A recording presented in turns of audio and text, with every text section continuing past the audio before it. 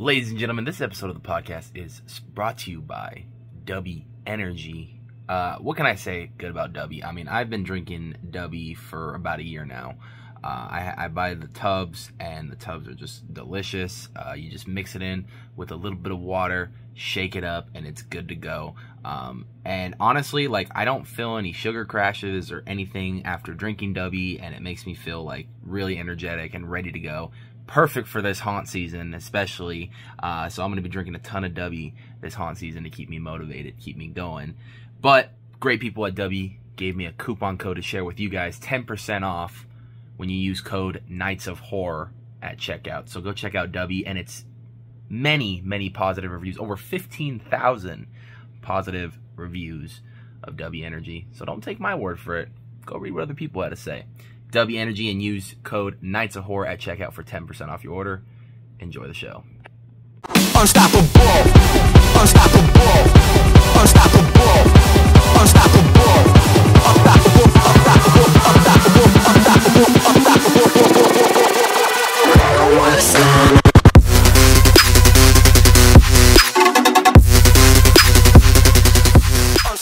All right, ladies and gentlemen, welcome back to the Mindless Horror Podcast. We, as you could tell, are not at Nights of Horror Studios today. We are actually on location at the Zoe Reborn escape room. Yeah. And I'm sitting with the creator, the mastermind behind all of this, on top of Rockband and Pinocchio.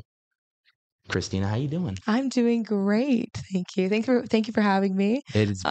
It's been a pleasure. Thank you for inviting us out here. This is awesome. Like, this whole place is awesome. Yeah, it's been a wild ride. We got 2 locations now with going to be a total of 4 rooms. Wow. Yeah, it's absolutely crazy. But Zoe Reborn is our main event. It's our main attraction. It's what everybody comes here to come and play. Right. And then if we get them to play like the Invention Room or Rockband, and then eventually Pinocchio when that one opens, then they get to talk about Zoe Reborn and see like actually what it really is. So it gives us a really good like talking point to start to get them into that stepping stone of getting into the horror world. Oh yeah. I was telling you right before we went on the air, I've never done anything extreme. Last night, you invited us out to come play the game as well. Yep. And we're going to be doing that right after this. You'll get a reaction for us on our socials and stuff, but you'll get a full video. Yeah, for sure. And we are so, at least me, I'm so nervous going into it, but I'm so also excited to go through it. Yeah. Because any way I can get a haunt fix. Right. In the off season, I know. is the best. Because I mean, being open year round is like it's a challenge, because obviously we do have like lighter seasons, and then we have our really crazy seasons, but it's still there, you know. So like if you're ever just like in the mood to like come and play something really intense and scary, we're here. Like, oh yeah, and that's the greatest 7 days thing. a week. and I love that, because like it's not just you, but you're starting to see that all over the world now. Yeah. Like everyone is starting to do a year-round horror experience. Yeah. And the world of horror and Halloween is just growing more and more every single year. It really is. Since you guys open, have you guys had like a lot of people come in and play this game? I mean, yes. I walked in, and the funny part is, I'll take a picture of this because I thought it was just great that you guys advertised this. I walk in and look at the whiteboard, and it says tap outs this month, and the number that I currently saw was 66. Yep. I might be adding 67 to that tonight, but I'm hoping I can stay clear of that 67. But I thought that was some of the funniest and the most genius thing to put up to intimidate your guests as you come. It does. It's. I mean, it's completely accurate. It's 100% accurate, and it really freaks people out, because then they think that same thing of like, am I going to be number 67? Or is like, because we had a group the other night, and this really added to that tally board. It was a group of 11, and they all tapped out. Oh my God. They all tapped out, and they got into our second room that we have out of 10, and they went, nope, this is too scary, too intense, don't want to do it. And that happens. Right. And mostly the people who do tap out are the people who were either like along for the ride with their friends, and they didn't really know what they were getting themselves into. Right. Or they really wanted to give it a try, and then they just couldn't do it. Couldn't do it. Yeah. It's a 50-50 shot. And usually with games, it's very rare that an entire group does complete the game. It's very rare. What's the success rate for this? We like to say that it's 100%, just because we do have a game master that helps you throughout like the entire experience. So like if you don't know the answer, but we want to push you forward in order to help you. Like, you can ask for hints. Right. There has only been a couple of groups that we've had to fail, but that's because they've been rowdy or like fighting back or hurt one of my actors, and then we gotta tap the game out. Right.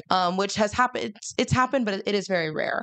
Because we're very strict on the rules, like from the get go. Like, do not touch my actors. Do not try to fight back. Do not try to help your friends if they're taken. Like, it's very, very strict. And we literally say, like, if you break any of these rules, you are out of our game. Yeah. And we don't Rightfully consider that. So. Yeah, we don't consider that a tap out. Right. We're not going to add that to the board, but like, they're out. Yeah. It's more just for the safety of your crew and everything. 100%. And I take that so seriously that as soon as there is anything, and my actors all know, like, I don't mean any offense by this, but my first question to the actor, it's not, are you okay? It's, was it intentional? Do I need to shut this game down? Right. That's my first question. My second question is, are you okay? What do you need? Right. And I explain this to every single one of my actors because I need to know, was this something that was an intent? Was it a reaction?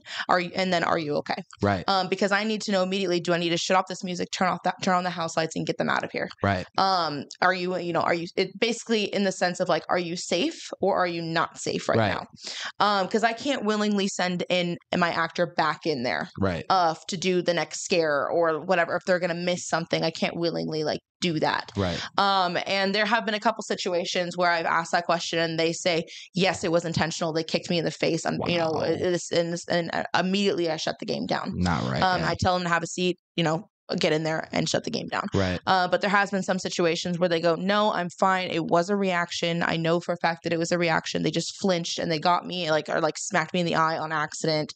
I'm okay. I just need a minute to sit down. Okay, perfect. And the cool part is I was fortunate enough to actually interview some of your cast who they've also worked at Not Scary Farm in the past and stuff. And a lot of those types of people, especially that work in the haunt industry, know how to detect that. Is they know if it's a reaction or they know if it's on purpose. Yeah, and the training at Knott's and the training here, because especially when you can touch people, it makes it so that people feel like they could touch you back. Right. And we make it clear from the get-go that that's not okay, but there have been some situations that have happened, but they have to be ready for it at all times. I mean, even at Knott's, like I dealt with situations there. I get it. I understand. And security is always on it if they can find them. Right. Yeah. Don't run. But as far as for like myself, I knew that like would I want that to happen to me, and I need to take care of my staff. My staff is my number one priority. Oh, 100%. Yeah, and I think that's a really good like motto of how you come in and you question everyone, making sure that if it was intentional or not intentional, just so you can get your kind of facts straight and everything. Yep.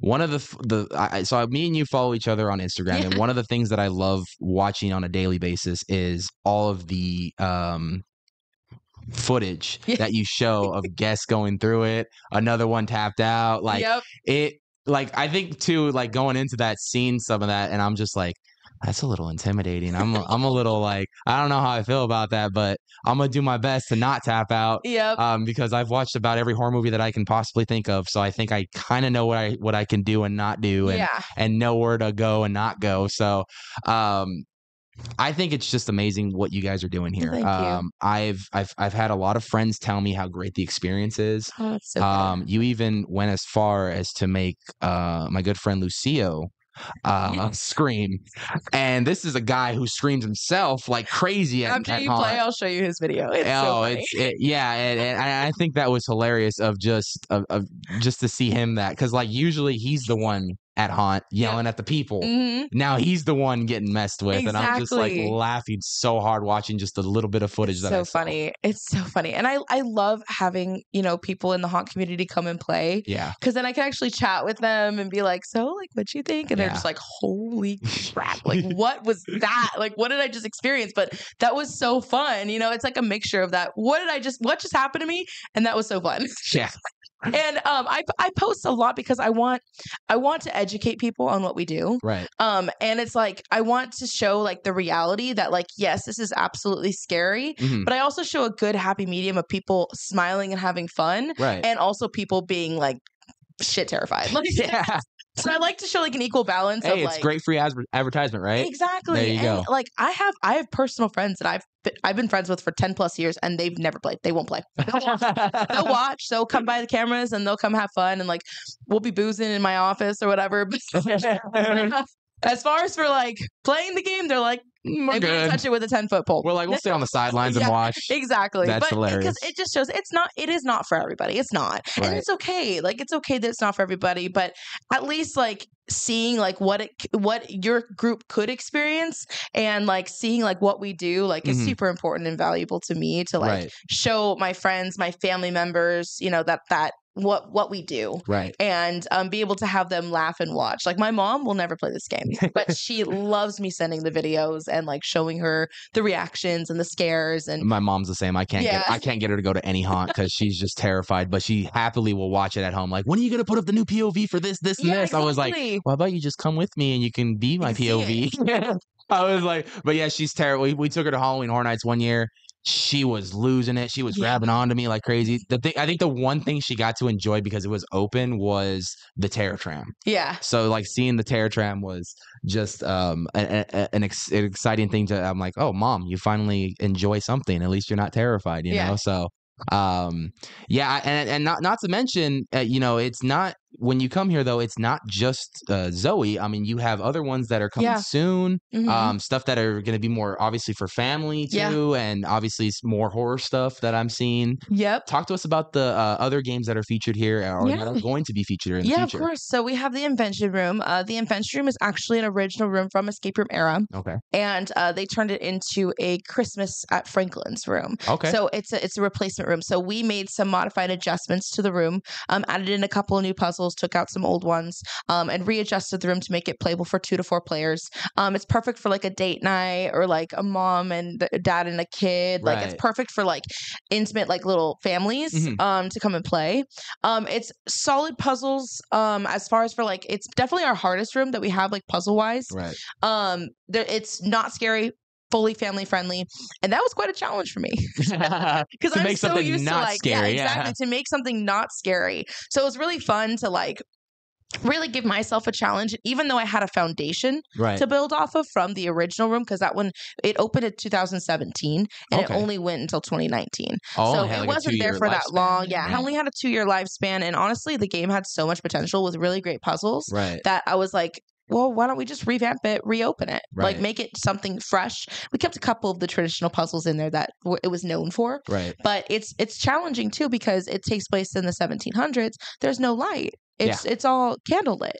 So it's really challenging in that aspect. And like, it's based upon Ben Franklin, and knowing about Ben Franklin, president, because he's my favorite Bill. Everybody loves favorite Benjamin Bill. Franklin. There you go. Yeah, exactly. And it's kind of interesting because looking into the stuff that Ben Franklin actually invented, like the grabber that like you can like pinch it and it like grabs something from the floor. Oh, the pickers, yeah. Exactly. I use those at work every day. He invented those. Thank you, Ben Franklin. You're making custodian lives a lot more easier. He invented that, so it's like funny. And then I didn't know that he actually did illegal autopsies in his house. Oh, because now that's a horror game of its own right there. So autopsies weren't allowed back then, and they were literally illegal to do. But he was so interested and curious in like the human body and like what makes the human body work that he just did them illegally in his house. Wow. Yeah. Really crazy. So I hope too. That's written in a book somewhere for a future game right there of like Ben Franklin's secret autopsies. You have to. We have some of those things in the room too. Oh, that's awesome. So like anything that's like revolving around Ben Franklin like is in the room, and even though it's small, like you have to find the bones, you have to find like stuff like that. So it's really fun, and like only if you know that would you like enjoy the game a little bit more. So it definitely, like you had to do a little history homework for this one. I had to do a little bit of history homework. So, and I found it like super honestly intriguing. So even though it's family friendly, it still has that little creepy factor of like there's that little hint of it in there, the little Easter eggs and stuff. So I was like, I got my little fix of horror in there. And is this one open right now? It is open. It is open and currently available for bookings, meant for 2 to 4 players. We can fit a 5th person in there, but it is going to be a little bit tight. Right. So we just advertise it as 2 to 4 players because I don't want to make somebody feel like they're too like there's too many people in there 100%. within the square footage that we have. Trust me, as a big person, as tall as I am, we appreciate that. Yeah, a lot. that way like, okay, it's meant for 2 to 4 players, so obviously it's not going to be that much square footage. Right. Versus Zoe, which is up to 11 players, so it's Right. like you can kind of tell like how much space that there would be based on the amount of people that you can have in there. And then for like kids, like we could probably fit a little bit more for kids because they're a little bit smaller. Right. But yeah, and then so that one opened officially a month and a half ago. So sweet. It's just opened for bookings not too long ago, and it's been extremely successful so far. Good. As far as for like families, because it showed like Escapade doesn't only do horror. Right. Escapade can also do family friendly. Exactly. And that's what I like about it. When you come to a place like this, there is a game for everyone. Yeah. Exactly. Someone can play something. And we've had so many people come in for the Invention Room that literally said to us, there's a new Zoe. Like, oh, we played the original. We didn't even know there was a new one. And then they booked it either right after or like another day and came back and played Zoe. So it's a really like it's a really good talking point for us to be like, especially for adults, because not everybody's into extreme horror. Right. Not everybody. But as far as for like giving a talking point and putting a face name, seeing that we're not some weirdos, like we're just normal people that created a fun game. So it gives us a really good talking point where they're like, oh, okay, like I can go play Zoe, sure. Oh yeah. And then they go in and sometimes they tap, sometimes they don't, but they at least gave it a try. 66 this month, people. 66 this month. 66 this month. I'm telling you that number's like etched in my head now. Just going into it, I'm like, I know it's going to be 67 tonight, probably. You never know. You could do it. I'm excited. And then you got Pinocchio. Yes. Which is another horror-based one? Yes, another horror-based room. Now, this one is going to have 2 options as far as for the intensity of the room. There is going to be a no-contact version, so it'll just be a live actor, spooky, scary. And then there will be a full-contact version as well. Oh, wow. Because I didn't want people to necessarily play Zoe and then have Pinocchio be like a step down from that.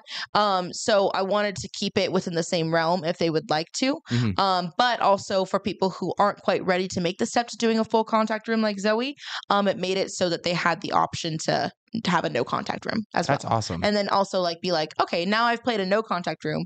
What would it be like to play a full contact room? Right. So, and also like the theming of it, like as far as per Pinocchio is it's public domain.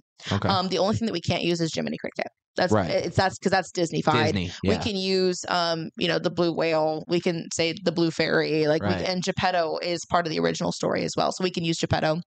As far as for like our storyline here, so like we're just basically telling guests like everything you know about Pinocchio happened. Like everything happened as is. You're caught up to the story. Right. Now, after Pinocchio started, he grew up, and he's like in his teens now, and he recognized that Geppetto was spending a lot of time in his wood shop and started getting weird and strange. Right. Started like becoming awkward and like angry towards things. And as far as for like itself, Geppetto starts to get like kind of like that angry old man aspect. And grumpy old man. Yeah, grumpy old man, and then gets like strange. Oh. And so Pinocchio gets to the point where he's like, I don't feel comfortable being here anymore. And he runs away. Right. And Geppetto can't find him. Ooh. And so it gets to the point where Geppetto gets, not only is he now weird and angry and grumpy old man, but now he's alone. Hey. And he's isolated with his thoughts. Uh-oh. And so when, like a year goes by, and he misses Pinocchio. He misses having somebody there because he had no one. Wow. And so he decided from that day that instead of turning a puppet into a real boy, he was going to go around town starting to collect children and turning real kids into puppets. I'm sold. So that way they stay with him. I'm sold. And they can't run away. Because if you're a puppet, you can't run. Nope. So that's kind of the spin that we took on it. As far as for like the hint system within the room, your conscious is your guide.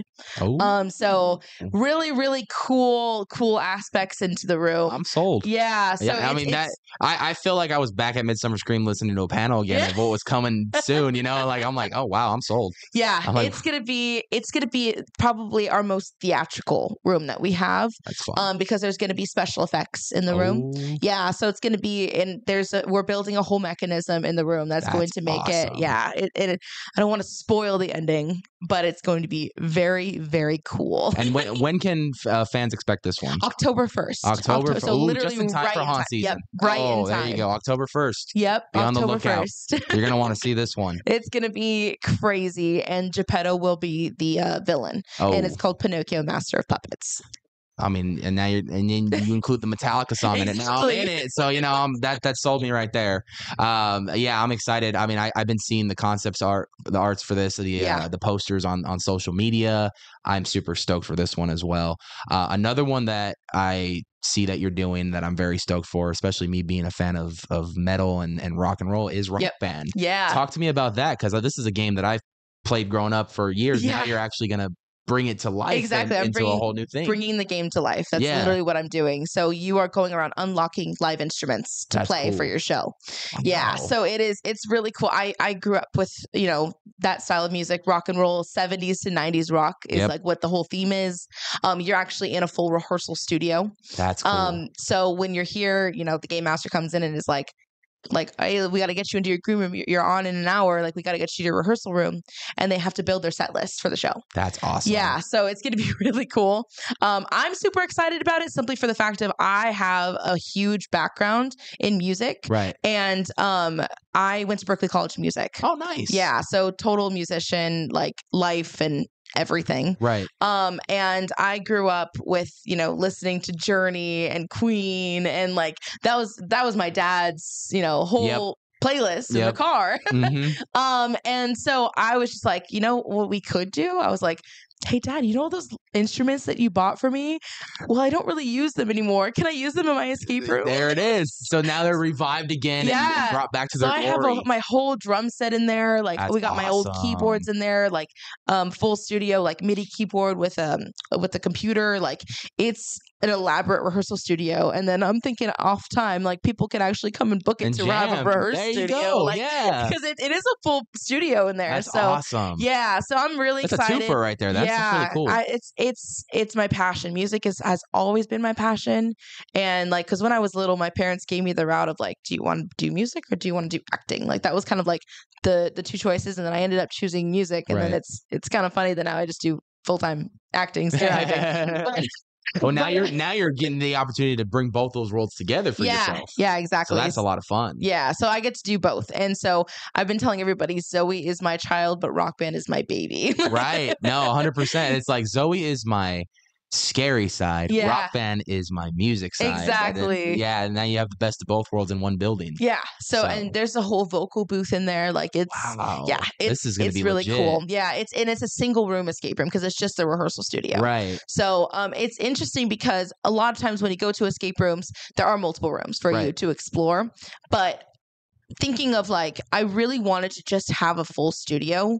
And when you go into a studio, you're just in the studio. There's really nothing more. So I wanted to keep it traditional and like just keep it like as is, as a studio. Right. Because if I had like an extra room, like what other room would really be in a studio? I would the only thing I can think is the producer room, but you usually just see the big glass and that's about it. The big glass. Yeah. So it's like, it just made me think of like how authentic I really wanted to make it. Right. Yeah. No, I think that's amazing. I'm super stoked for that. I mean, just seeing that, I was like, I can't play instruments, but that will give me the best experience possible. Yeah. And that one opens next week. Next week. Yeah. Wow. Okay. We're doing final testing this weekend. Awesome. So it'll be... Can we expect a lot of Easter eggs from all those bands you grew up with in the past? A lot of Easter eggs. We have a signed poster from Steve Perry, and they're the lead singer of Journeys. That's awesome. Yeah, I definitely grew up with Steve Perry. My dad is like a huge Journey fan. That's like his band. Like, we just saw the tribute band like for them the other day, and like a couple weeks ago, and just like seeing the joy that brought to my dad, like it really brought joy to me too. And so I was like, I got to put hints of that in there. There's a couple hints to Zoe in there too. So it's awesome.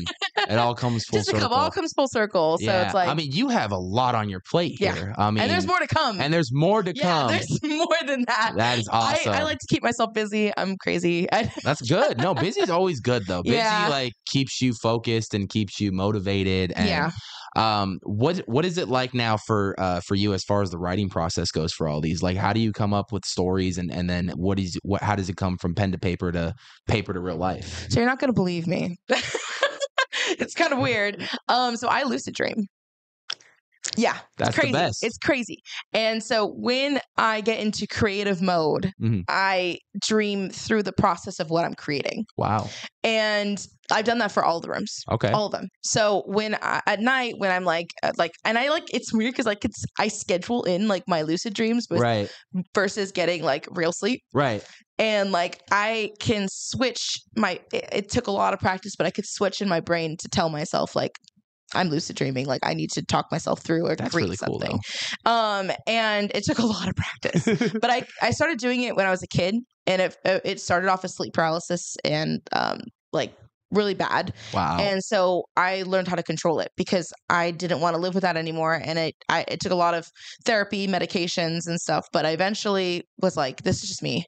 Like, it just is who I am. Yeah. Like, it's just, and I was eventually able to talk myself through the sleep paralysis and tell myself, you're dreaming, it's okay. And then I could actually physically wake myself up. Wow. Yeah. That's awesome. And it was very hard. And, but I got to that point. And so I decided to use it to my advantage, and it's been a life changer for me. That's awesome. Yeah. It's been crazy. So people ask me all the time, like, oh, well, like, how many times have you played Zoe? I've only played Zoe once. Really? I've only played my old game once. Wow. And the reason why is because every single time that I play that game, I am living through my lucid dream. Right. And then I can't tell the difference between reality and fake. Yeah. So it has nothing to do with like the actual like game or anything like in the game. It just has to do with when I get myself into those positions and when I'm seeing what I'm seeing, because everything in that room is everything created from my dream. Right. So I found things, I searched for hours for things that I dreamt about for it to look exactly like it looked in my sleep. And you know what? It's like you said that you can just turn that off and on. For most people, like I know I've had dreams and then I try to write stuff down just to remember what I can write when I wake up. And even that for me is hard to do. I have notes in my phone that sound crazy. No, it doesn't. I look like a crazy person. No, not at all. Like everyone has their own way of how they come up with ideas, how they go about things. I don't come up with ideas until 3 a.m. when I'm laying in bed in the middle of the night, just like, damn, I could go out and film that right now and edit that right now and that'd be good. And then the next day, like, I'm just like, yeah, I should have done that when I was wide awake. You know, like I come up, that's where I come up with the best ideas. It was on 3 a.m., 2 a.m. when I'm scrolling through TikTok or on Instagram, and I'm thinking about like, that could be a good idea to do. This could be a good idea to do. That person could be fun to interview. And then like, I feel bad because then some people will get emails or notifications from me at like 3 a.m. and I'm just like, I'm sorry that I'm messaging you this late. I'm the same way. I'm just like awake and very active right now. Just get back to me when you can. Yeah. You know, I'm not in a rush, but this is my idea. But yeah, no, I think that's awesome because in a sense that kind of means you can shine. Yeah. Like The Shining. Yeah. And like that is just, so, I mean, just seeing weird. That, I was just like, wow, that's crazy, awesome. But it works. But hey, for me, now it got out of here and it's literally in the next room over. You know what I mean? It's weird how that happened because like when I would go through like phases, like because I get like seasonal depression like throughout the year, and I know when it's coming too. Like I can feel it. I'm like, it's itching in. Like I know it's here. Right. But like. It makes it easier for me to be able to just stay home and sleep and just think. Right. Like it's like such like a negative and a positive at the same time. I mean, it also helps that you're your own boss. Yeah. So you know what I mean? So you make your own schedule. You know what I mean? And that helps a lot because then if you do need that like mental health break or you do need to just kind of step away for a second or like a day or so, you'd be like, hey, I'm not quite feeling it today. I'm going to stay home today. Just kind of take a little time for myself. And I've had those days. Yeah. And I think everyone has. Like I have those days. I lost a lot of friends during the build process of Zoe. Really? And I am rekindling those friendships and everything is much better now. But during that process, I isolated myself so much to where I like pushed everybody away from me and I was just like, I like need to focus on this. I'm sorry, like I don't have time for you, like I gotta focus on this. And I felt bad doing so, but like I knew that like I needed to, because I needed to get into that headspace of, you know, being able to. And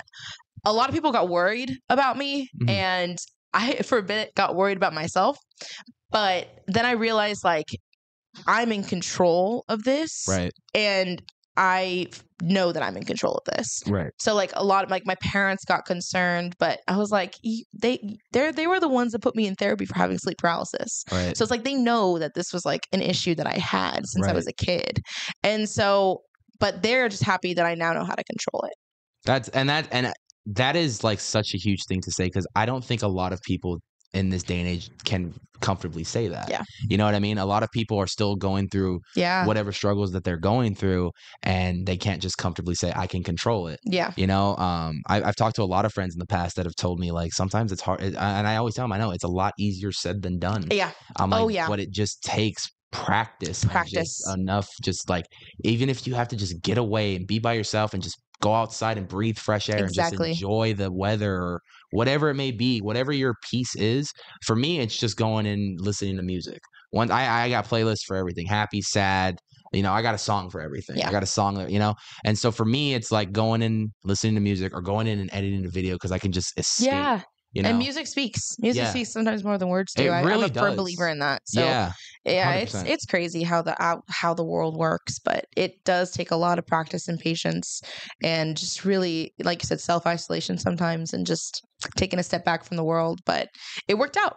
And it worked out in the best way possible. In the best way possible. Yeah. And I'm happy with how things are. And then but I do give myself breaks. You know, I give myself like time in between, which is why like I didn't build a room for about a year until Zoe. Wow. So I built Zoe, and then it took about a year for me to get these rooms going. Wow. Because I needed to take that long for myself. Yeah, no. And then I was ready to get back into it, and when I was ready to get back into it, I was fully into it. And that the fun part about it is when you are taking that break and then you're starting to get ready to gear back to get back up. Because I've done it many times with the channel, and it's just that like by week 2, I'm already like, damn, I want to get back and do it again. Yeah. But I know I need to take that. I need to take that full break. But then if I keep feeling that way leading up to me coming back, I'm like, okay, I'm ready to do this. I'm ready to go. I'm and your motivated. Body speaks to you. It like tells you like. It's like, we could do this, dude. We got this. It's you and me versus the world, buddy. We got this, you know? Yeah. But I really, you know, and that's what I've loved with this, you know, overall with this kind of the community is I've gotten to talk to a lot of people who go through a lot of things, you know, and everyone has their own stuff going on in the world and in life. And it's just to see everyone. The one thing that I see that brings everyone together is Halloween. You know what I mean? 100%. And especially during the Halloween season, that's when everyone feels the most alive, because that's where everyone feels the most comfortable. And you can look at someone and not judge them for a month. You know what I mean? Because the world is such a judgmental place. It really is. And I love the community so much. I love the people that continue to come out and cosplay. Me too, yeah. I saw so many great cosplays this past weekend at Midsummer Scream. Yeah. And, you know, just to see everyone in such joy there, such just having a great time. Like, that's what it's all about. And I'm so happy that it's starting to stretch out year round now. Yeah, you know? Me too. And I was at Midsummer. I only had time to go Sunday. I wanted to go more, but I only had time to go Sunday. But I put contacts in for the first time in like 6 months or so. Right. And my eyes were burning the entire time. And my eyes were so blurry. And I kept putting saline. I put the saline solution drops in. Right. It didn't help. But I was like, I want to stick this out because I don't want to take them out because they look so cool. But then I was like, I'm probably going to go blind after this. But worth it. So I couldn't really see many people like there. So like people would come up to me and be like, hey. And I'm like, hey. And then I'd be like, okay, let me adjust my eyes real quick. Who are you? You're like, I can't see. And I couldn't see. But then I was like, and then I'd hear their voice and I'd be like, oh, okay, I know who this is. Right. But then like from far away, people would be like, I got a lot of messages and I like, I saw you. And I was like, I didn't see you. You have no idea what I was going through. But I was glad to at least be there. Right. And I got some cool goodies for the escape room too. So I'm excited for that. And that's what I love about is we see a lot of people from the industry go out and shopping. Yeah. You know what I mean? That's where you get a lot of the best people, best vendors. I got so many business cards for masks and props and everything. Yeah. And like, I love it. Cause it's like, if I'm going to get something, I want to get it from a small business that does haunt community stuff. Like, I don't want to get it off of Amazon or like whatever. Like, I want to get it from an actual like haunt business. And like, I just got some stuff from Sinister Slider Gear. Okay. And like, cause I just love, you know, being in the community and like just buying stuff that like I know is like handmade and like somebody put like their effort into making this. Yep. You know, I appreciate that so much, you know, That's and like, the best. Yeah. And it's like, if I'm going to use it, I want it to be like good quality, but like handmade by somebody that actually cared about it. And that's what I loved. Me and my girlfriend love collecting like stickers and artwork. Yeah, yeah. And you see tons of that, different styles, different like ways of creating the characters that you've never seen in a different light. You know what I mean? There was this one, I couldn't remember. I bought a print from him last year, and it was a really cool, like I loved his colors, the way he painted it and everything. It was a Daft Punk print. And then this year he had a really cool Killer Clowns from Outer Space print. Oh, that's cool. But like it looked evil. Like that was probably the scariest I've ever seen him, because it was like the colors were all like different than what you've seen for the Killer Clowns, and all their eyes were red. Oh, that's cool. Like I was like, oh my God. So you just see so many talented people there, and there's just so much, like you said, there's so much stuff to buy. Like so much stuff. I could go if I had my entire paycheck and I didn't have to pay any bills, I could go broke. And I was just like, I'm like, okay, where am I going to put all this stuff? Yeah. I just bought so much. I bought so much. That's a lot of fun. But I'm excited to use it. I got like a cool like scent machine too. Okay. So that'll be pretty cool, because I wanted to have like a eerie smell, but not a bad smell, because if it's a bad smell, that can get kind of like nauseating after a bit. But I wanted like a lingering like haunted mansion-esque smell, and I found one. That's the best.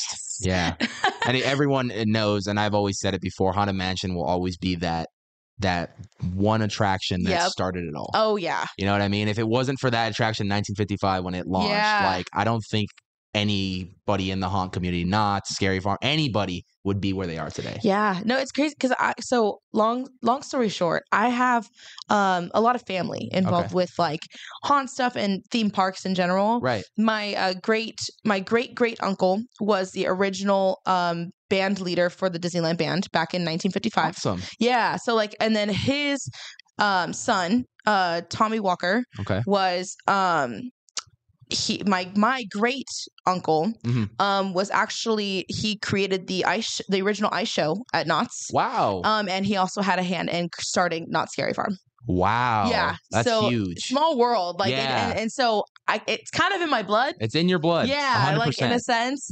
So, and I didn't know this story until I actually started working at Knott's, and my dad sat me down. He was like, I knew someday we were going to have this talk. So let's talk. About it. So he was like, it's so crazy, because like, how did I get into that? Right. You know, and it was just like, how did I have like that eagerness to go and do that? And so my dad was like, so funny story. And I was like, you have a relative, you know, blah, blah, blah. And like told me the whole story. That's hilarious. And I was like, oh my gosh, I didn't even know this. I didn't even know this. Like, I was like, what? You're like, I just signed up to do haunt just to do haunt. And like, just all of a sudden I have a family member that like started the whole thing. Like, that's I was awesome. like, what? So yeah, it's kind of funny. And, but I have a lot of like, I have obviously a lot of love for Not Scary Farm, because that's where I started in all this. That's where like, I learned so much that like, I just was like ready to do my own thing, just ready for it after 5 years of being there. And I tried for venue supervisor a couple of times. But I think that it just wasn't my time yet.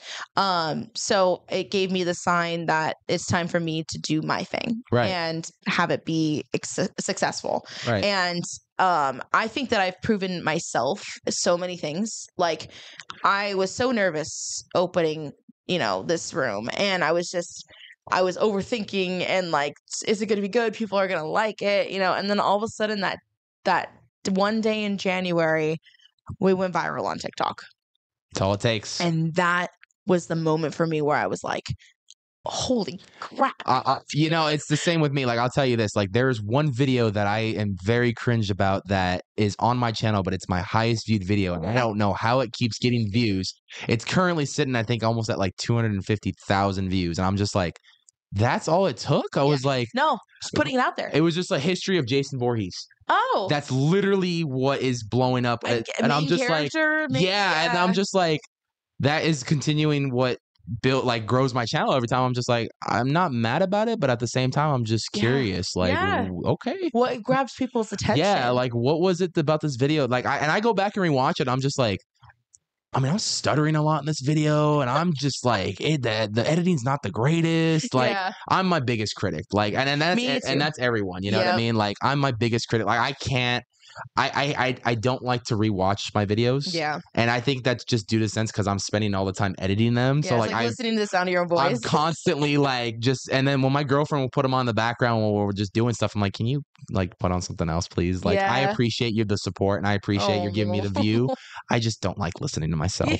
I was like, I love filming the content. I love releasing the content. I love editing the content. I just don't like rewatching my content. Yeah, rewatching it back. I get that. But yeah, it's just, I'm my biggest critic. Like, I go back and rewatch stuff and I'm just like, I could have done that better. I could have done this better. I could have done this better. But at the same time, it's just like, okay, it's like, I can't dwell in the past. Now I got to just go and just be a better person in the next video. You know, like, what can I do better in the next one? Next time. Yeah, exactly. That's what I stress on my staff because every once in a while they want to go in the room and try something different. They have to get approval by me first before they want to try something new.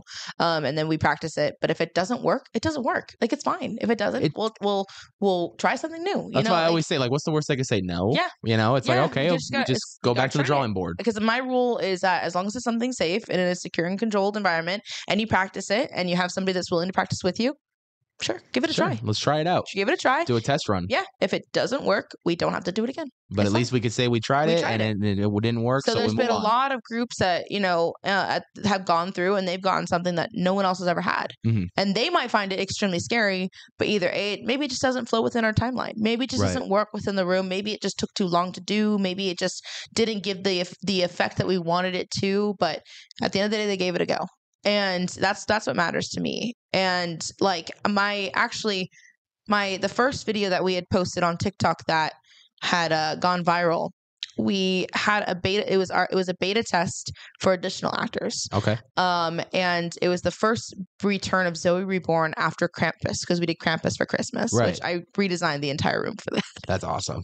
I'm crazy. No, it's so worth it. It's so worth it. I would say creative genius. That's the word I would use. Both. And but yeah, and it was the first time that we brought 4 actors on one group. And I was like, well, we already started posting a little bit on TikTok at that point. I was like, I'm going to post this one because this was funny because one guy, you're not supposed to climb on furniture, but one guy did. And it was just funny. And it was just like, I mean, I didn't even know anybody in the group. Right. I mean, I know some of them now. Yeah. But I didn't know anybody at that time who had played. And it's so funny because like Nico, who played in that beta group, now works for Rockband. So it's just so funny how things happen. But I just took a chance and posted it. And I was like, this is funny. I thought it was funny, so maybe other people will.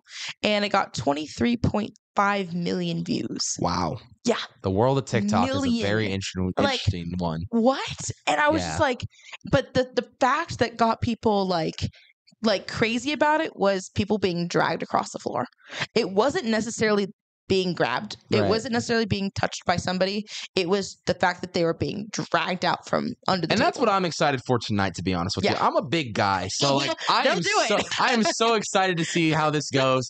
I might even go to the thing like, hold on. I will get on the floor for you. I will let you drag me. Just let me lay down comfortably and then you can do what you got to do. Part of the rules is staying low. So staying low. Okay. That works out. Yeah. That's going to be a big disadvantage for me.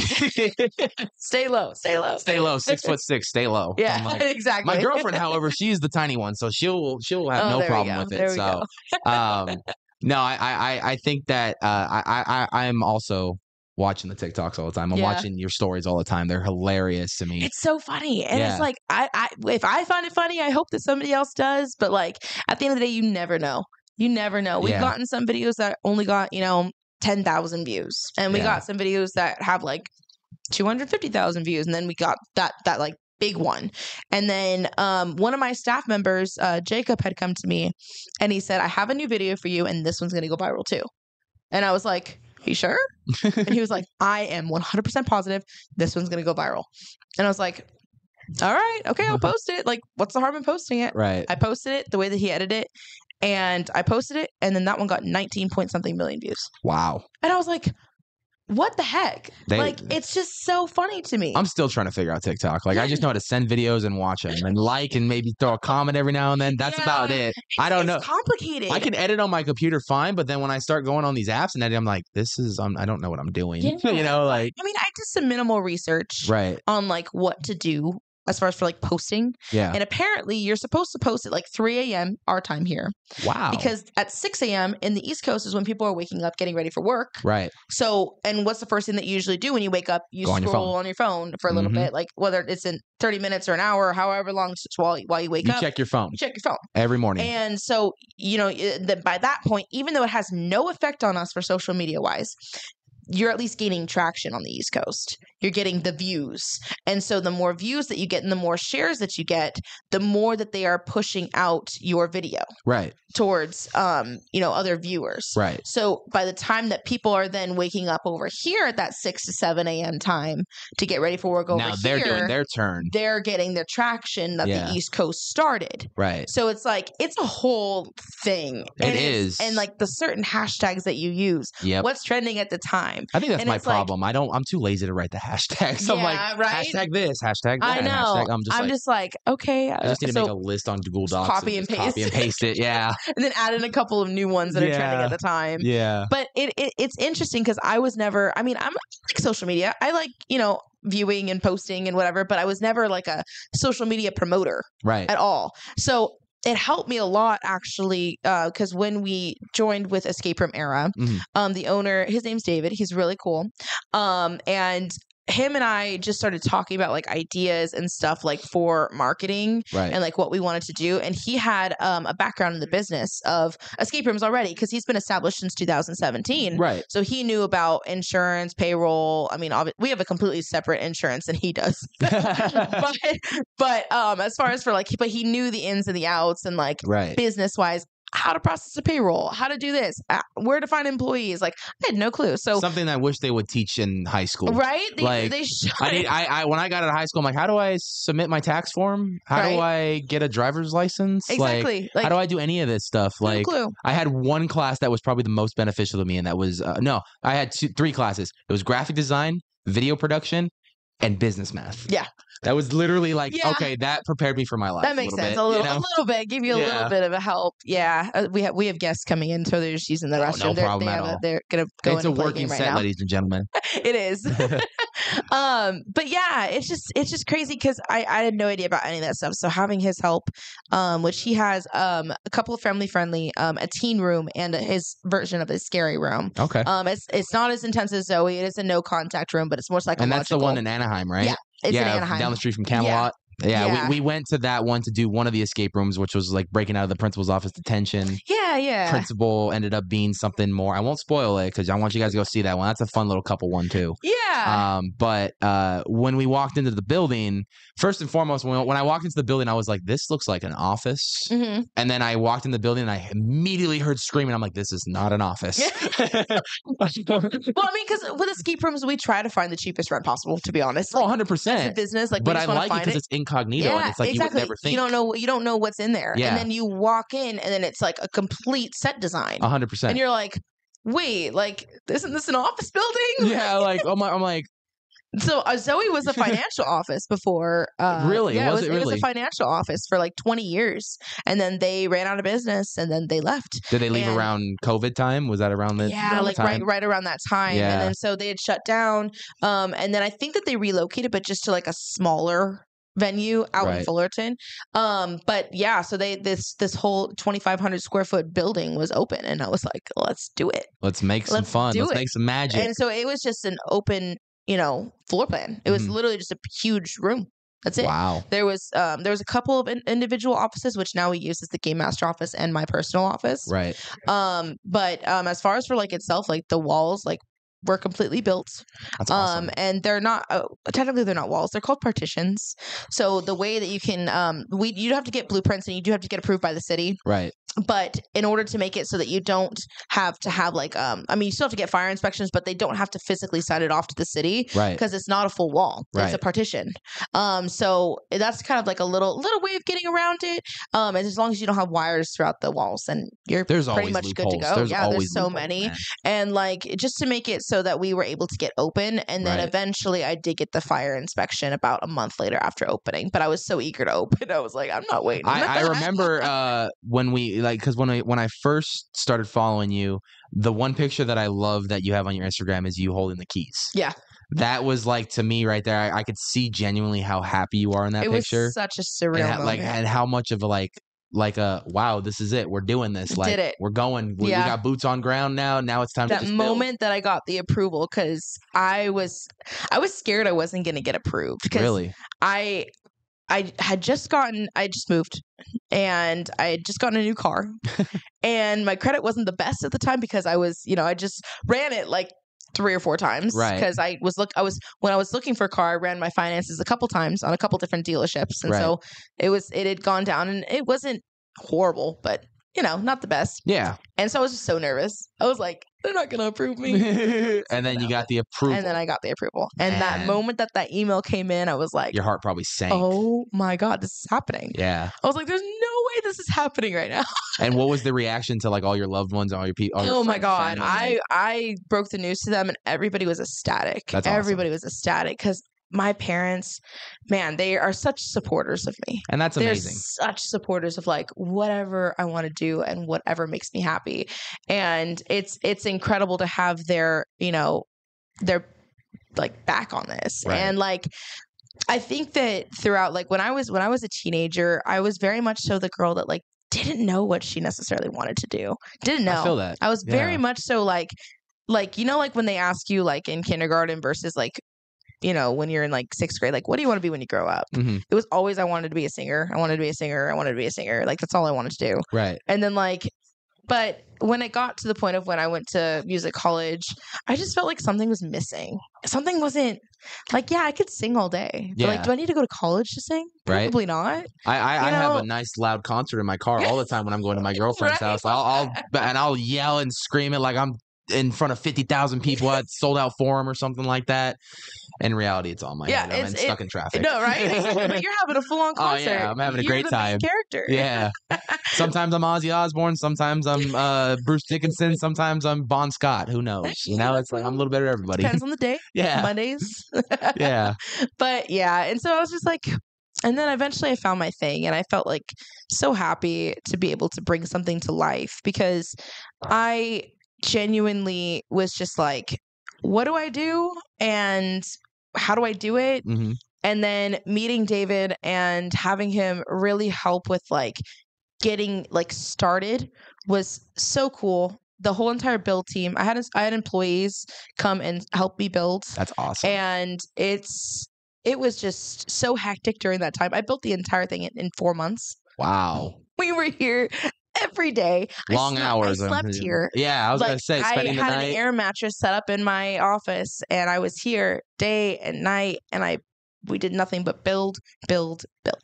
And that's all I could focus on. And it was nuts, because I knew that I could do it. But then like that first paying customer that walked into the door, I was like, this is happening. That's awesome. Since then, Zoe has gone through a lot of changes. I started off with the original vibe of like, I don't even know how to explain it. I had a lot the music was completely different. Mm-hmm. It started off as like more string work, like kind of like Insidious style string work. Yeah. And it just didn't fit. And I sat there, and because I was like, this isn't hype enough. Right. It's not what I wanted. And it was definitely a more assertive and aggressive. I think as far as for like any escape room around. Mm-hmm. But if you were to see the room from August when we opened to now, it is 100% different. Really? Puzzles have changed, and stuff has changed. The scenery has stayed the same, but moments that have happened have changed. Simply because I just felt like something's missing. And then I would go home, do my little sleepy time ritual. There you go. And then I'd come back to work and be like, I found what we're going to do. Yeah. And then I'd do it. And there's a lot of situations where, people do feel uncomfortable, but they're safe. Right. But then it gets into their head, and then that's when they tap. That's when they tap, is when they think, well, what is going to happen to me next? And then they tap. It's not necessarily what is happening to them at the current moment. Right.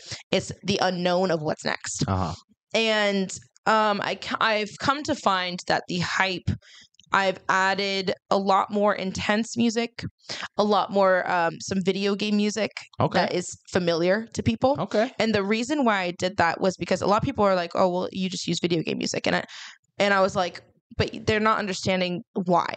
So now every time that they hear that song, they're going to think, you know how many video game songs traumatize me? And I'm just like, oh my God, I can't believe I'm hearing that song again. The late nights I've spent, like example, Black Ops Zombies. Yeah. Growing up playing that.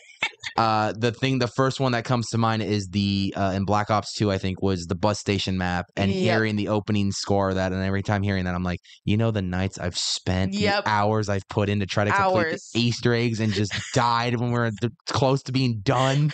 Like, that's the trauma it's not even a horror thing. It's just the trauma of me almost finishing it, and I just couldn't. And now I got to hear that. Who it was, but it was an old friend of mine. He had me run around the bus to like distract while he could kill all this. Oh my God. Running around the bus. Like I was like, how many nights I've freaking fallen off the bus on accident and just been pissed because then I'm the reason why we went down. Like, oh my God. And there's so many video games that I hear music and I'm like, I don't want to hear that song again. Yeah. But at the same time, it's just like, that's what reminds me of like, I remember actually, even though I was stressed and annoyed, but I remember having fun playing. Mm-hmm. Exactly.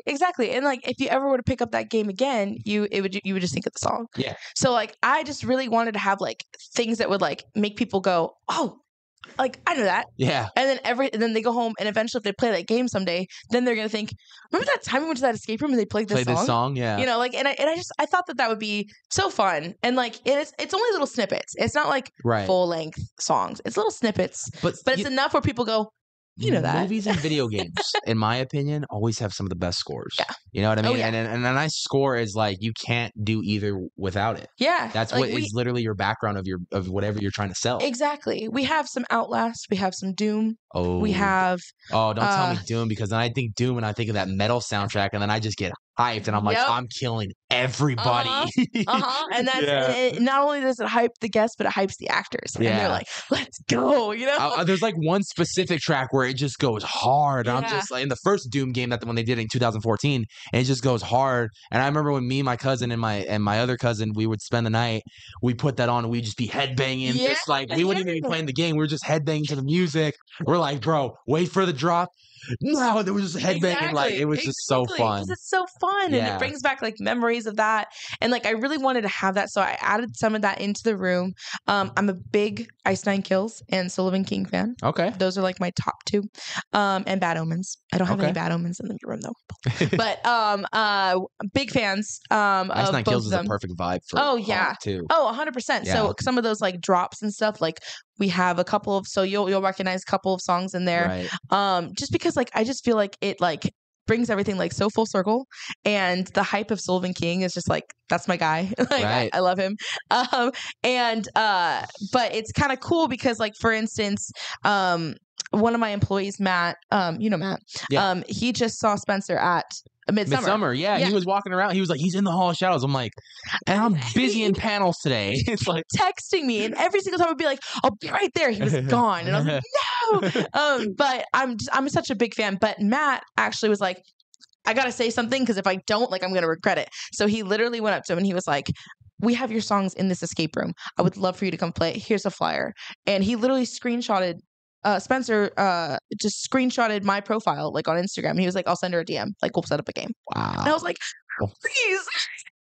That's gonna be something you're gonna have to have a camera crew come down and like, film the entire thing. It'll be so that fun. Right there, I'd be happy to come down and film a marketing for you for that. That'd be so cool. That's how you can market the game, right? Oh, 100%. And not only that, but just being able to like have the pride. Yeah, the pride of like, hey, I have your songs like in here. And he even said, he was like, thank you for putting my music in there. Like, I really appreciate that. That like he's somebody, a big Haunt fan. yeah. And he was Haunt. like, that's so cool that you put the music in there. Right. And Matt was just like, yeah, like, you know, like, and Christina would love to meet you. Like, she's a huge fan. And I was like, maybe we can also get him to sign something for Rockband. Right? Yeah. You know what I mean? Exactly. That'd be awesome. So cool. And like, it's just like, it's about the connections that you make. And like, I just feel like that's so cool. And it's just like, you never know. You never know like what can happen here at Escapade. We've had a lot of celebrities here. We've had a lot, actually. Really? Yeah. That's cool. Angelina Jolie, her kids have come. Yeah. Wow. Yeah. So that was pretty cool. And she is Laura Croft. You had Mrs. Smith here, man. Yeah. Oh my gosh. One of the Eternals was here. She came in wearing high heels and switched out her shoes into tennis shoes. She was like, I'm ready to go. She's a champion. Yeah, she is ready to go. One of my favorite movies of her is Wanted. Oh yeah, I love Wanted so much. Like, and it's so good. Just like her, but that's her entire personality. Like she literally held up a door with her leg, like she had it like up in the air, and I was holding the door shut with her leg, and I was like, she just came in and at first, and what a life she's had. Like she survived breast cancer. You know what I mean? Like absolutely all the kids, crazy. All her kids. Like she is just like she's like the probably one of the number one moms out there. You know what I mean? About her kids, it's so funny. They came in and did saboteur mode, and saboteur mode is I've heard about this. Yeah, so saboteur mode is when we kill you off in the game, and then you just go missing. So her kids played this mean prank on her, and we had to drag her children one by one out of the room. And her bodyguard was there, so like she knows like nothing was actually happening, but it was so funny watching her reaction of like, I knew something was happening. I knew you were all up to something. Yeah, it was so funny. And so that's such a good moment for me. And like we had Ariana Grande and her brother Frankie Grande. Ooh, and I'm so excited to see her in Wicked. Yeah. Oh I'm my a gosh. massive theater fan. Oh, so like, man. and they actually look like they took the time and made a good Wicked. Really, because I've seen that show twice, and it's so phenomenal. Oh yeah, no, it's great, and I think she's gonna do it justice. I think a lot of people were worried. She looks so funny. I'm not gonna come. Okay, I'm coming. Right, I know. And then as soon as you see that trailer, you're like, oh, yeah, okay. And especially when they showed my favorite thing in that whole thing is the grand reveal of the wizard. Yeah. And then when they showed his face and everything, I was like, "This is going to be cool. It's going to be good." I'm super excited for it. It's one of my favorite musicals. I honestly started tearing up just watching the trailer because I teared up watching the actual show. Just hearing "Defying Gravity" on there, it's like, just to hear this is happening. Yeah, and they talked about this for how many years? And now they're finally doing it. I like Universal being in 8th grade, hearing like that they were going to be doing. Yeah, and then it's the billboard's just been sitting in Universal for like years. When you pass the studio tour, it's like Wicked coming soon. I'm like, when? Yeah, okay, but now it's coming. Like now it is finally this December. Almost here. My dad's stoked. My dad got me into Wicked. He loves Wicked. So yeah, I'm so stoked. But that's awesome. Ariana Grande coming through. How was she? Was she terrified? So terrified. Yeah. So scared. And what's funny is that because we went to go play Project Minotaur, and I was supposed to go this day, but I ended up going on another day. But she was the group to play after my friend's group that went to go play Project Minotaur. So she just, I guess, really enjoys loves escape it. rooms. Right on. Yeah, so, it's huge for everyone. You know what I mean? It's getting so much more popular than it was, because it's like, and not only because when you do a haunt, you can really do it during September, October. But when you do an escape rooms are known to be year round. Right. So it's like it's technically a year round haunt, but it's also an escape room. So if you're looking to go solve some puzzles, like it is a lot of fun and more immersive. Yeah. And more hands on in my opinion. Yeah. No. So, exactly. Literally. Yeah. It's literally more hands on. You're literally doing and touching things and solving puzzles with your hands and everything. No, it is. And like I got into escape rooms back actually during COVID is when I got into escape rooms, because it was one of the only things that were open. They did private groups, wear a mask, hand sanitize, but it was private groups. Right. And so you can go in and you can be with your group and your party wearing a mask, and you can go and play the game. That's so fun. They shut down all the live actor rooms, so they did. But they did have like standard escape rooms open. And that's when I really started getting into it. And then before you know it, I had done 100 of them at that point. And now I'm at like 150. I haven't had as much time to play any lately just because of here. Yeah, no, you're busy. Trust me, and you got a lot coming your way. Yeah. So, but I just loved them. Yeah. And I was just like, it's so much fun, like physically being able to do something. And like in my group, I'm the finder. I'm like, oh, I found this. And okay, now use it. Like that's my job. Right. Everybody like, especially when you do more escape rooms with like your friends, like you find out like that you have like a position Yep. for your stuff. Yep. And like you're either like the puzzle solver or you're the finder or you're just the observer. And like that's okay. Yeah. Because you're there just to have a good time. So my girlfriend, she's like so, she's so observant about things. So she'll start noticing things even before they start the clock. She's like, this, and this. We'll gotta look at this. I'm like, okay, I'm with you. Yeah. I will follow you 100%. I trust your judgment. That's how I started too. Yeah. And like looking at like set designs and stuff. Like, oh, how'd they do that? Like that's so cool. And like it's very interesting looking back on like little me playing escape rooms and being like, now I have my own, because like I kind of like always wanted to right off the get-go, right, but I didn't know like how and like what I wanted to do and like that. So going back to that moment of like holding the keys outside that door was like surreal. This is happening. Yeah, like no way right now. It's like say psych. And rightfully so. I mean, like I said, I've continued to hear so much great things about this escape room, and then I continue to see the advertisements coming soon of other ones that are already open, and I love it that like I said in the beginning, these escape rooms, like there is something for everyone here. Yeah. If you don't want to get scared, cool, try Rockband or try the Invention Room. Yeah, exactly. Like you want a little history lesson, go to the Invention Room. Trust me, you'll get some good stuff right there. Research was done. If you want to have that music experience, go to there. Or do you want to get scared and be immersed into a horror film? Exactly. We have two options for you. Exactly. You don't want to be touched. We have an option in Pinocchio that is like that. So you can enjoy it and just get scared, but not be touched or anything. Like there is something for everyone here. There really is. And like I didn't think that I was going to be, honestly, I didn't think I was going to be expanding so quickly. Right. I didn't. But then after Zoe got very successful, and this lot right here, it was an insurance company, and the lady who worked here with her husband, they decided that they were going to retire, and they were going to be, I think, moving to like Texas or something like that. Yeah. So they were going to be out of here, and so they actually came to us first over there and said, hey, we're going to be leaving. It's open. It's open. Yeah. And it's, 1,700 square feet. And if you would like it, we would love for you to have it. Be the first dibs on it. That's awesome. Get first dibs. And so I was able to get us a really good rent rate too. Sweet. Because it was almost like a transfer. Right. I did have to pay the current, unit rate or whatever. But as far as for like space itself, like because the property manager then did not have to pay for any advertisements, did not have to pay so they gave me 3 months free. Wow. So I was able to get, the 3 months to get established over here. And then by that point, now we just hit the 3 months at that month and a half ago, right when we opened Invention Room. Right. So it gave us enough time to open up Invention Room, be about halfway done with Rockband at the time, and break ground on Pinocchio. Nice. So it gave us enough time to get that going. I mean, that's awesome. Now, you and the thing I love about the story that I heard today from your perspective of things is you took a chance on yourself. Mm-hmm. There was just a moment where you were just kind of fed up with what was going on in the haunt world as far as like what was going on with you and stuff, mm-hmm. and you were just like, I want to do my own thing. Yeah. I want to create my own stuff. For those who in the future are, the next generation up and coming, what's some advice you would give on someone on taking a chance on yourself and just going for it? Yeah, honestly, sometimes like my best phrase is sometimes you have to make yourself uncomfortable to be comfortable. Right. It is something that you kind of just have to just go for and do and really not care about anybody's opinion and just do it. Like and I know that it's easier said than done. It is 100%. But the moment that you just kind of just like, okay, my eggs are all in this basket. I'm ready to go.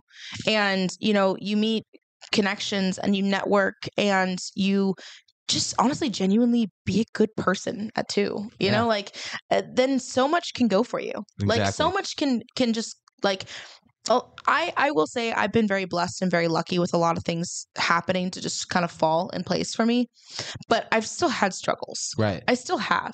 And like, there's a couple, like there's loans that I got denied for, and there's stuff that like wasn't able to happen, because like my insurance didn't kick in right away. Right. And like I was actually planning to open in July, but we ended up didn't open till August, like because of delays. And like, There's lots of setbacks. A lot of speed bumps on the roads. Yeah, a lot of speed bumps. And like I I want to get to the point of where I open up more immersive stuff. Yeah. And like literally like and this is the state to do it, and SoCal is known for the haunt scene. 100%.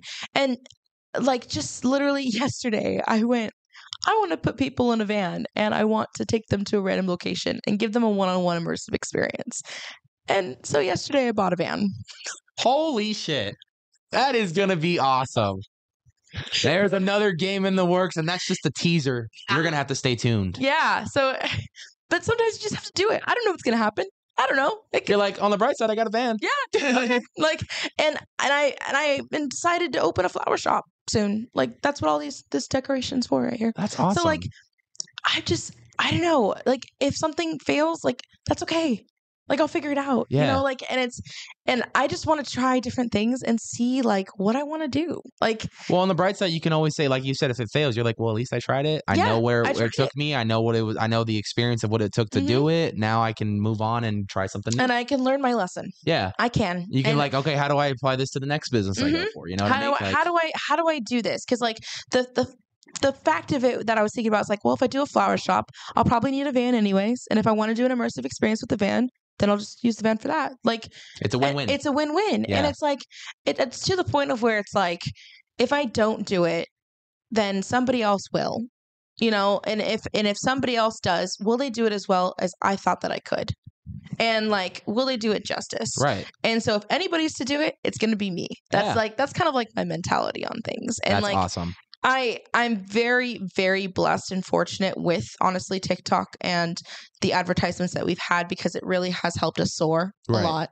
And that was just a lucky chance thing. That was just happened. Like, I didn't know what to expect by posting. Gotta love the world videos. of social media, man. Yeah. It blows up when you least expect it. Yeah. And then just, you know, staff from Knott's just begging to work here, and to the point of where I had to turn people away. You gave them an opportunity to now do what they love to do year round. And they love it. Like, it's so funny to me. Like, obviously, like, I want their best financial in mind, but they left their jobs to come and work here and open up their availability to be here. They love it. And they love it that much. And it's like, and I imagine during haunt, they're doing double duties, man. When they're on their off days, they're coming here on their freaking, then they go back and they already planned it. They're ready to go, because during Halloween, we're doing purgatory mode, and they're so excited for that. Yeah. And they're like, well, we don't want to miss out on that. Like, we're still available Monday through Wednesday here, you know? It's like, And so they're like, well, if I do a morning shift over here on this day, then I can just go to Knott's. I'll be tired, but it's worth it. Like, they're so and that's amped the about passion I love with the community, is these scare actors will go above and beyond. I have people that stopped Knott's to be here. Wow. Yeah. And like, it's obviously I leave that choice up to them, because I know the passion of working at Knott's. I get it. I understand it, because it's like, I had that, you know, and it's, so it's like, I understand that they, you know, they don't want to give up Knott's to be here, but if they make that choice, like, they made that choice, you know? But I'm an advocate for them being able to do both. Well, everyone that I've talked to that's been employed under you has said you're probably one of the coolest bosses they've ever had.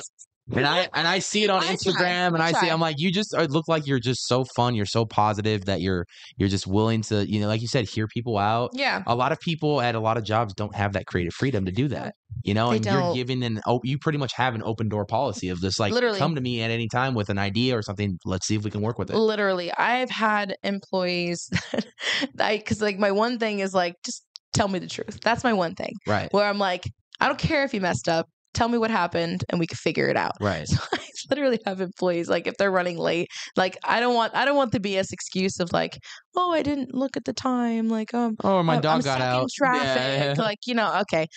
So I have employees that literally like, sorry, I was taking a shit. I'll be right there. Like, sorry, I was napping, overslept. I'll be right literally. there. And they'll just tell me the truth, and I'll be like, okay, get here, like, be safe. Yeah. Like, get here. Like, literally today, one of my employees was like, I left way too late.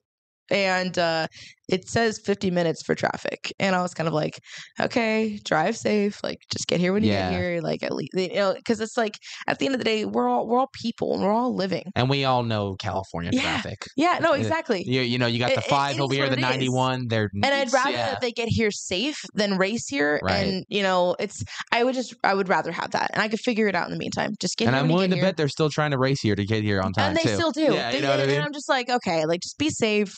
But, you know, but we're all people. We're all human. We all understand that things happen, and every single staff member here is family to me. I will take care of them like they're my own, and I will be there for them, and I will provide whatever that they need. Like there's been employees that have been in situations. I let one employee live with me for a little bit. That's awesome. I very much so am an advocate for if you need something, I'll help you. Yeah. And then eventually they venture off, and then they do their own thing, and it helps them in the long run but there have been hard situations where I have had to say goodbye to some employees, but they understand that it's not a personal decision. It's that they messed up. It's business. It's business. And they understand. And it's like, there's been some situations where, the employees are like, they might feel awkward, coming to tell me something, but then they tell me and I'm like, dude, like, why were you awkward to tell me this? Yeah.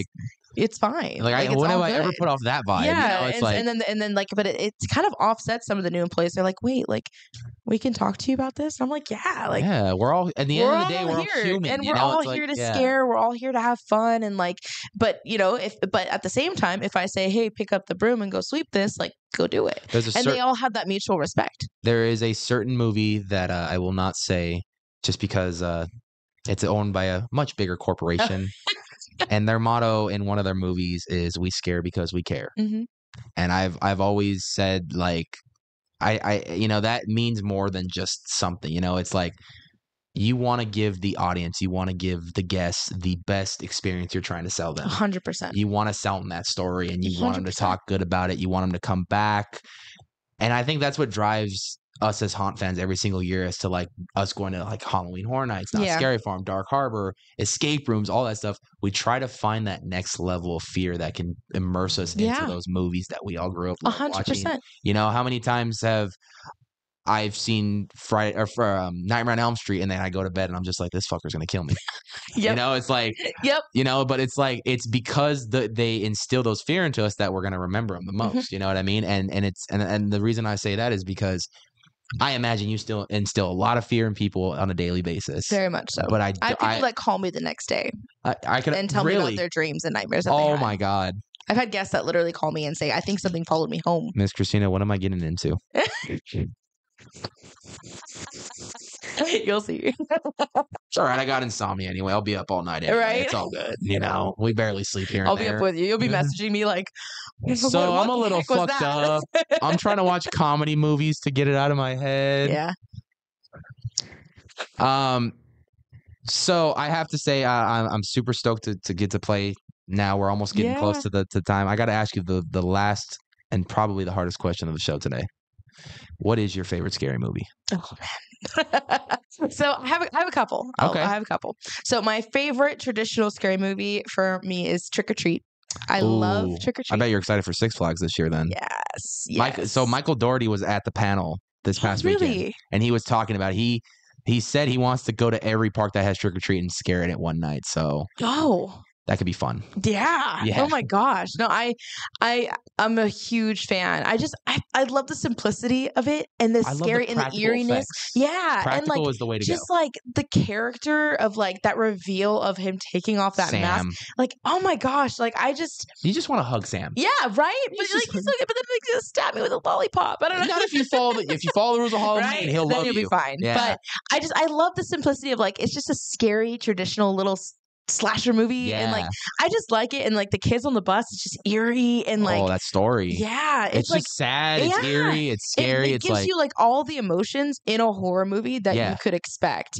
And then I'm a big fan of the Conjuring series. Big fan of the Conjuring series. I love just like that feeling. So it's so funny because I went to the movie theaters, and it was my little brother's first real scary movie.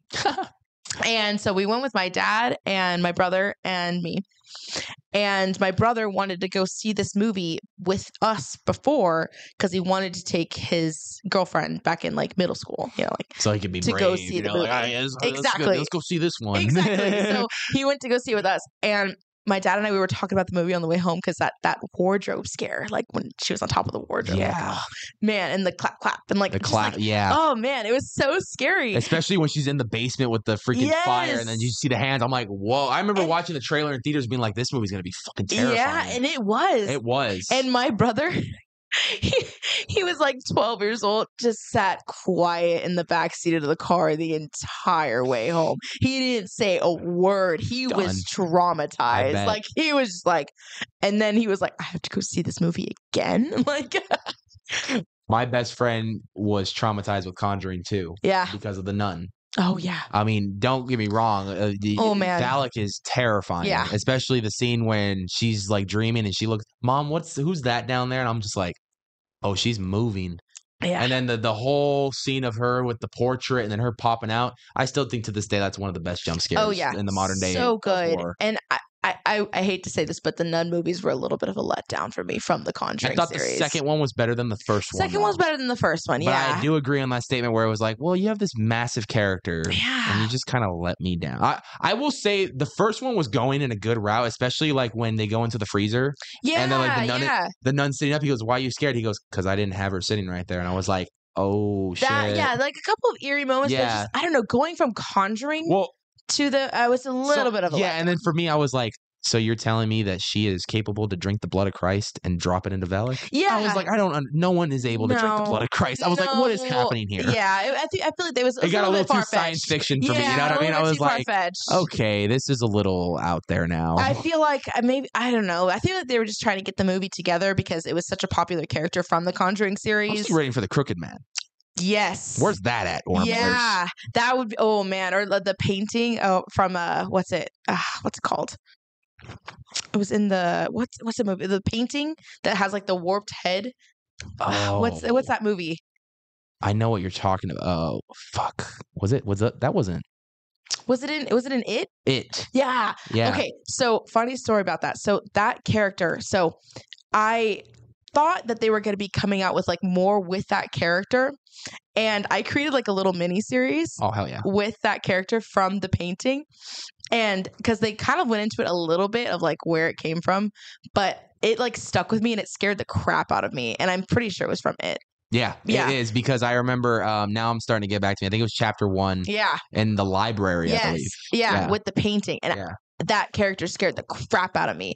And I wrote like a little mini series of the creature in the painting. I remember when I watched the original It with Tim Curry. Still I think, in my opinion, I like him better than Skarsgård. But Skarsgård did a really good job. He did a good job. You can't. It's Tim Curry. No. You know, it's like there's no way you can outdo that. He's funny. Like his one-liner jokes like is so hilarious. But what traumatized me forever in that movie is when he splits open the shower scene, when he splits open the hole. When I was a kid, I would look at my shower and like, he's gonna come up and kill me. Like I was traumatized. Like this is how fucked up my family was. For me, it was the Nightmare on Elm Street with the hand. Yeah, that too. But this is how fucked up my aunt was. So she ran a daycare, and my dad would drop us off there because he'd work late. So I'd be like, okay. So after school, we'd go there. She would show all of the kids horror movies. Oh. We were watching Killer Clowns from Outer Space. We were watching all these horror movies. I'm like, this is why I can't sleep at night. I'm thinking Chucky's going to come running out of my damn closet killing me. I'm thinking the Killer Clowns from Outer Space are going to be outside of my window. Like, this is why I think I grew into the horror scene, because it was part of me. It traumatized me. So now I just learned to embrace it. Yeah, no, exactly. And now Killer Clowns from Outer Space is like my favorite movie of all time. Yeah, and it's like, I don't know. I feel like I was the kid that stayed home to watch movies with my parents not there. Right. And I would watch like, they're kind of like silly, but like the Leprechaun movies. Like, the first one's great. Jennifer Aniston, come on. I love the Leprechaun movies. Leprechaun in the Hood, bro. Like looking back, I'm like, they're a little silly. They're a little silly, but I was so scared. Like I was probably like 11, sitting at home. Character. Yeah, and I was like watching it. And I was like, oh, like. And the fact that it was actually like a person that was at the actual size and like the makeup and everything. No, I was like, a full-on character. Yeah. And then I watched Anaconda. The big snake. Yeah. God. And that one scared the crap out of me too. My girlfriend is terrified. There's no snakes in the escape room, right? Because she'll lose her shit if there is. Snakes. I was like, okay, good, because she will like. I'm not a big fan of snakes. I hate snakes. Yeah. We're all Indiana Jones in that sense. Oh I guess. Yeah, right. Well, where can people come down to where's the location of the escape room so people can come out and visit you? Yeah. So we're located in Fullerton. It's off of Commonwealth. It's 1111 East Commonwealth Avenue. 1111. You were very close from 1313 Mockingbird Lane. I know, yeah. That would have been cool. 1313. But and then so we have Zoe Reborn, and then we have Invention Room, Rockband, and Pinocchio soon to come. Yes. With more immersive experiences in the agenda. So lots more to come. When you guys watch this, Rockband will be opening up this week. Yeah, so this book week. your This sessions week. now. Yeah, so that one's gonna be a lot of fun, especially if you're a big fan of music. That one will be a lot of fun. And of course, I'm excited for what's to come and crazy adventures. And yeah, I always keep everybody updated with social media stuff. So I will be posting on there. You can. By the way, I'll let you guys on a little secret. Right behind this wall is the Invention Room. It is right behind this wall, here. So so come by. Feel free to send me a DM, and then if you use the code Zoe10, gives you 10% off of your booking. I love a good savings. That's awesome. Right there. Save you some tax, ladies and gentlemen. Yeah, it's COE10. There it is. Use code Zoe10. Yeah. Thank you so much for inviting us out. Yeah, thanks for having me. Of course, this is awesome. I'm excited to have you play. It'll be fun. I'm both excited and nervous. I think I'm gonna have to use the restroom before I do it. But definitely. But I'm looking forward to it. I cannot wait. I can't wait to see what the future holds for you. Yeah. And I'm definitely gonna have to come back and try the rest of the rooms as well. 100%. Especially Rockband. I think Rockband is honestly like Zoe and Rockband are like the two I'm psyched for. And then even Pinocchio's got me psyched. Invention Room has me like, I'm gonna learn some history in that one. Yeah, exactly. I'm a history buff. Little bit of taste of each. I like it. You guys love education. You got some music and you got the horror. So exactly. That's where it's at. Well, Christina, thank you so much again for inviting us out to this amazing, beautiful place. And we're going to go play Zoe now. So wish me luck because I will probably be the one hiding under a coat to hide away from someone, just acting like they can't see me, but they're going to see me. We'll see what happens. It's going to be a lot of fun. But make sure to follow. What are you guys on social media so people can know too? Yeah, so we have TikTok is at Zoe Reborn. And then we have my personal Instagram is Christina_Compani. And then we have our Escapade Games Instagram is just Escapade Games. Awesome. Go follow them. Go check out a lot of their games. There's a place out in Anaheim. There's a place out in Fullerton. So go check out all their games. It's a really fun time. But with nothing else more, Christina, thank you so much. Of course. Thank you. Let's go get scared in Zoe now. Woohoo!